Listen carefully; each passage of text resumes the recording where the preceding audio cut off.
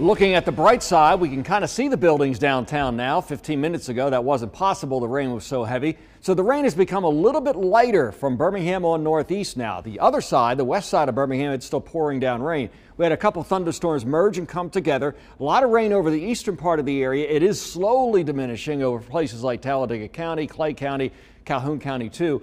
Then we have a lot of thunderstorm action right now in Bibb County, a big outflow boundary coming out of the Shelby County rain that caused flooding in Alabaster, and that's now forming new thunderstorms at Bibb County. I-22 is a mess all the way from the city of Birmingham on northwest Jasper. It's just raining. It's raining everywhere in that zone. Not a good place to be right now traveling. Okay, close-up view. Here's the breakdown basically. The worst of it now is west of Interstate 65. Not quite so bad on the east side of 65. It's still raining, but it's not raining as hard.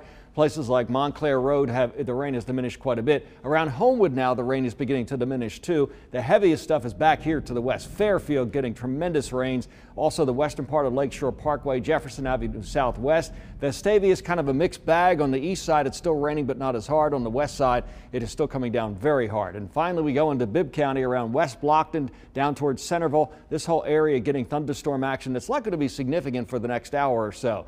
We have some flood advisories in effect for Shelby County, as you can see, but all these counties are under a heat advisory for tomorrow. We'll begin to shift the focus away from the rain toward the heat, which is going to be pretty bad. 81 degrees at 7, 78 at 9, diminishing rain chances during the night. Our short-term model forecast shows the storms tonight gradually diminishing by 10 o'clock, not much left. Overnight, basically rain-free conditions. And here's the deal tomorrow. We start off with sunshine. We go through our Wednesday, and most of the rain winds up being over the southern part of the state. That turns out to be the case with more sunshine and the already high levels of humidity out there. It's going to be sweltering, so the heat index going to be a major problem, not only tomorrow, but Thursday and Friday too. It's going to feel like about 105 because of the heat index. 94 tomorrow, 97 air temperature Thursday and Friday.